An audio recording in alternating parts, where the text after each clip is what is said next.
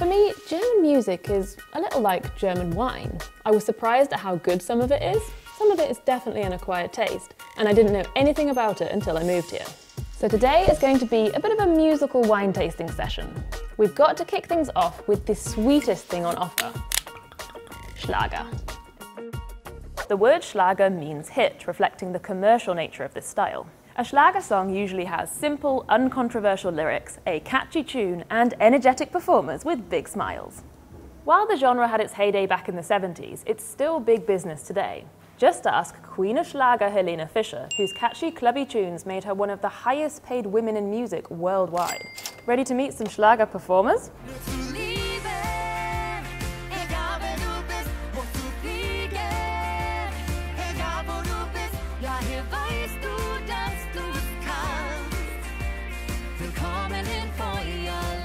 Ich komme aus Schweden ursprünglich und bin seit 15 Jahren in Köln, Deutschland. Und ich komme aus Louisville, Kentucky und ich bin fast 20 Jahre in Deutschland. German Schlager music is a lot like country music, I think, because in every Schlager song there's a story, there's something to be said, it's easy, it's identifiable, it's relatable, and there's heart to it. Whatever the song is about, if it's happiness or sad or whatever, you want people to feel it. I think Germans need Schlager music. They need it as the break from the day-to-day norm. That's the thing with Germans, like they can seem very closed off and calm, but when they listen to their favorite Schlager song, it's like Carnival in Cologne, it's craziness.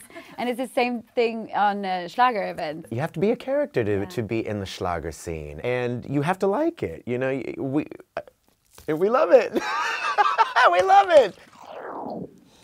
This one is dark, earthy, a bit gritty. It must be time for German rock.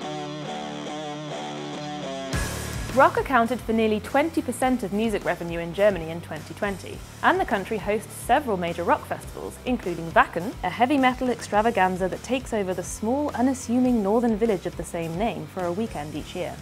Acts like the Scorpions, Blind Guardian and Doro are huge on the global rock metal scene. And even non-connoisseurs like me have heard of one of Germany's most successful rock exports, Rammstein. They go big on style and staging, and they've caused a stir many times over with controversial lyrics, outfits and videos. Not all the wine in my selection is German. Of course, you'll hear a lot of English language music here.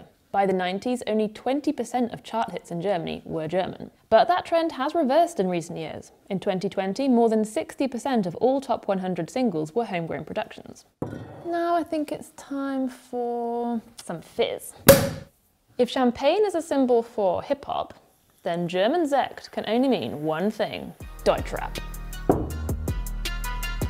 That's right, there's a whole genre specifically called German rap or German hip-hop. This ranges from the poppier 90s pioneers Die Fantastischen Vier, all the way to the current king of Deutschrap, Capital Bra.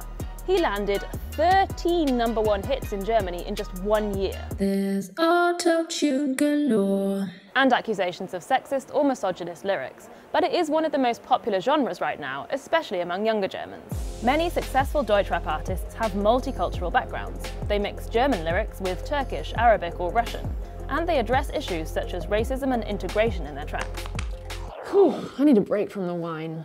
Ah yes, this'll do nicely. A caffeine-packed soft drink that's all the rage among clubbers, which brings us swiftly on to techno. Even though this type of music has by now hit the mainstream with dedicated clubs and festivals across Germany, there's still an edge of the original underground scene, with industrial warehouse locations and a general anti-establishment attitude. Sven Väth, Moderat, Monika Kruse, Marusha, Paul van Dyk. The list of German techno stars is long. Okay, back to the wine. This one says, made in Jamaica, bottled in Germany. Yep, I kid you not. German reggae is a thing. Big names include Gentleman, Sebastian Sturm, Seed and Jan Delay. And my hometown Cologne hosts Europe's biggest reggae festival, the Summer Jam. Finally, here's a vintage bottle. You know when you're at a house party or a wedding or whatever, and it reaches that point in the night where someone sticks on the nostalgia playlist? Well, it can be pretty awkward being the only person who doesn't know the words. So here are 5 German classics to get you started. Scorpions' Wind of Change. Die Melodie liegt einem direkt im Kopf. La la la la la. Wind of change. The Scorpions have been performing for more than 50 years and have sold millions of records worldwide. Their 1990 hit Wind of Change became an anthem for German reunification. Kraftwerk, das Model. Na na na na na na na na na. Sie ist ein Model und sie sieht gut aus, ne? Dubbed the Beatles of electronic music by the New York Times, there's no doubt that the Deadpan Quartet from Düsseldorf were pioneers in their field. Nena, 99 Luftballons? Ja, klar. Hast du etwas? Was Zeit für mich, singe ich ein Lied für dich. 99 Luftballons. Auf ihrem Weg zum Horizont. This anti-war protest song is a classic example of the Neue Deutsche Welle, or New German Wave music in 1980s West Germany. Die Toten Hosen, alles aus Liebe. Und alles nur, weil ich dich liebe. Ja, bestimmt. Aber even though the lyrics basically tell the story of a murder-suicide, this song by the German punk rock legends is sure to get party guests swaying arm in arm on the dance floor and bellowing out the chorus together. Herbert Grönemeyer, Männer. Männer nehmen den Arm, Männer geben Geborgenheit. Männer sind bekloppt, Männer sind verrückt. Wann ist ein Mann? Der Mann ein Mann? Wann ist ein Mann ein Mann? This guy is the biggest selling artist of all time in Germany. In this song, the German crooner digs into the question of masculinity. Was fehlt noch auf dieser Nostalgie-Playliste? vielleicht irgendwas von den Ärzten oder sowas in der Richtung. Vielleicht Silbermond, irgendetwas? Howard Carpendale. Major Tom ist immer so ein Klassiker.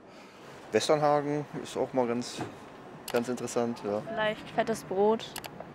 Zum Beispiel Karnevalmusik finde ich ganz cool. Klaus Lage.